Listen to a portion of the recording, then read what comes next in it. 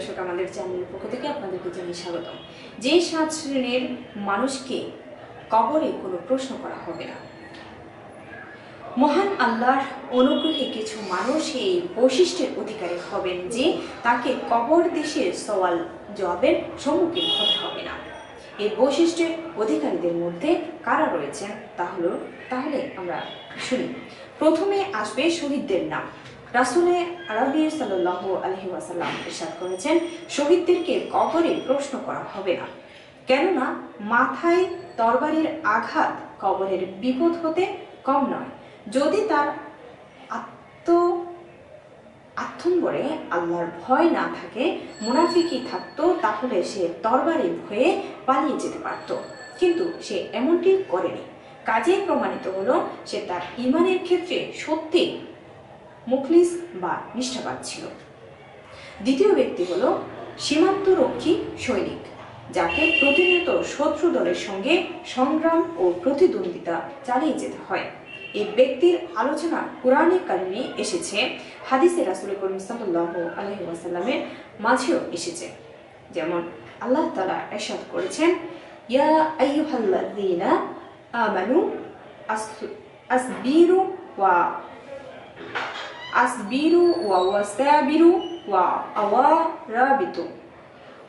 অর্থাৎ এরপর তৃতীয় ব্যক্তি হলো যিনি মহামারীতে আক্রান্ত হয়ে মারা গেছেন, কেননা সহিহ হাদিসের ভাষ্য মতে সেও শহীদদের মিছিলের একজন।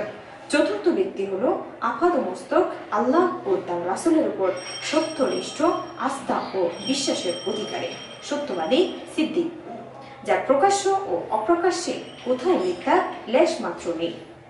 নবীদের পরে তাদের স্থান ইমাম তিরমিজি ও ইমাম কুরতুবী রাহমাতুল্লাহ আলাইহি এভাবে স্পষ্ট বর্ণনা করেছেন। উপরোক্ত মূলনীতির আলোকে অকাট্যভাবে প্রতিভাত হয় যে আল্লাহর প্রেরিত সকল নবী রাসূলও কবরে সওয়াল জবাবের সম্মুখীন হবেন না, কেননা তাদের স্থান তো সিদ্দিক থেকে কত সহস্র ঊর্ধ্বে। পঞ্চম ব্যক্তি হলো অপ্রাপ্ত বয়সে কোনো শিশু যদি মারা যায়, তাকে কবরে সওয়াল জবাব করতে হবে না। প্রখ্যাত আখাইপীর আল্লামা নাসাফি রহমতুল্লাহ দৃঢ়তার সঙ্গে বিষয়টি ব্যক্ত করেছেন। ইমাম নববী রহমতুল্লাহও অনুরূপ অভিমত ব্যক্ত করেছেন। আর পাগল ও বোকা লোকদের কবরে সওয়াল করা হবে কিনা এই বিষয়ে ইমাম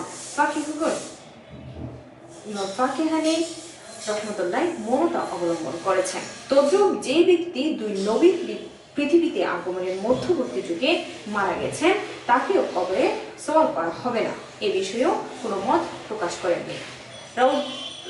রওজা নামক কিতাবে এই বর্ণনা এসেছে, যে ব্যক্তি শরীয়তের দৃষ্টিতে মুকাল্লাফ, যার উপর শরীয়তের হুকুম আহকাম বর্তিত হয়, বা তার সমগোত্রীয়, একমাত্র তাকে সওয়াল করা হবে, এছাড়া অন্য কাউকে নয়।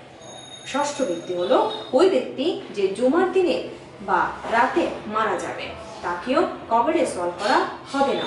নবী করিম সাল্লাল্লাহু আলাইহি ওয়াসাল্লাম বলেছেন, জুমার ফজিলত সম্পর্কিত একটি হাদিসে তা উল্লেখ করেছেন।